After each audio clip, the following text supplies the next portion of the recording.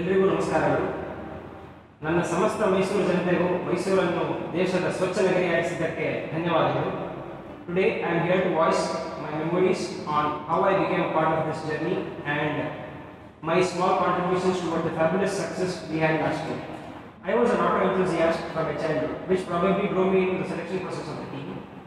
Once I got into the team, I put my heart and soul in making the dream come true. Fortunately, Manujandi, our captain for the Supra 2015, chose me in the designing of a chassis of the car Akon.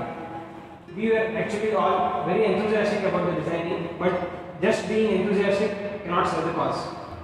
So this was how the design process that started in the canteen of MI shaped Ikshvaku. Chassis gives the looks the car should have. It should have a high torsional stiffness, it should be strong enough to take the impact loads, and it should have a high rollover stability. In order to incorporate all these things, it should have mainly the center of gravity as low as possible. Coming to parts of the chassis, this is the main hook, this is the front hook, and it's the bulkhead. They form the main members of the chassis. Next, for the safety of the driver, which is the utmost importance while designing the chassis, these three members are called as the side members or the side impact structures.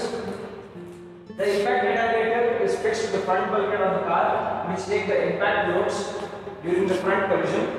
And next, this is the rear bulkhead of the car. Just designing a chassis using CATIA is the easiest job, but to make sure that we adhere to the rules given by SAE is the most important thing. The side impact members should be at least made of three primary members, and there is a restriction about the tube dimensions we are using while fabricating the chassis. To get a clear picture of what we have designed and to check the driver's visibility and ergonomics of the car, we did mock chassis by using PVC tubes. The entire team met on a Sunday and sat together for around 3 to 4 hours and finished the entire mock chassis.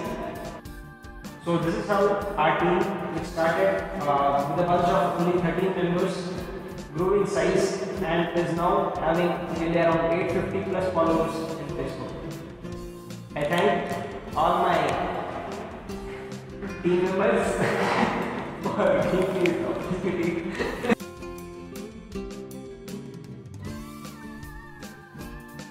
But we never spoke about whether our chassis is able to withstand the loads which are coming onto the vehicle, whether is it safe for the driver to have a ride in our car. Now this is where I come into picture. Hi, I'm Aditya Srinivas from 6M Mechanical Engineering, and I'm the design analyst of the Force Ikshvaku team. Automobiles has been my passion from childhood, and Force Ikshvaku has provided me with the platform to take my first step towards my dream. I still remember on the day of recruitment, my seniors had told me that I will have maximum work. I was ready for it because this was what I always wanted. Basically, I simulate the race situations in the virtual environment, that is, in the analysis software. My work started once the design of all the components were complete. I had to analyze the design and report if they are safe and can withstand the loads coming onto the vehicle. I'm using ANSYS Workbench as my analysis software.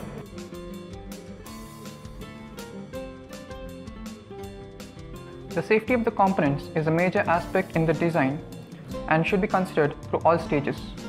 Assessment of the performance of the vehicle structure are related to its strength and stiffness. Since this is the first time I am working on such a major project, I faced few problems, like I had to make a compromise between time and accuracy. My laptop was not compatible enough to analyze such complex models, and I had to spend time after college hours in the automation lab in my college. My analysis work is still going on, and I'm looking forward for the day the car comes onto the road. Thank you.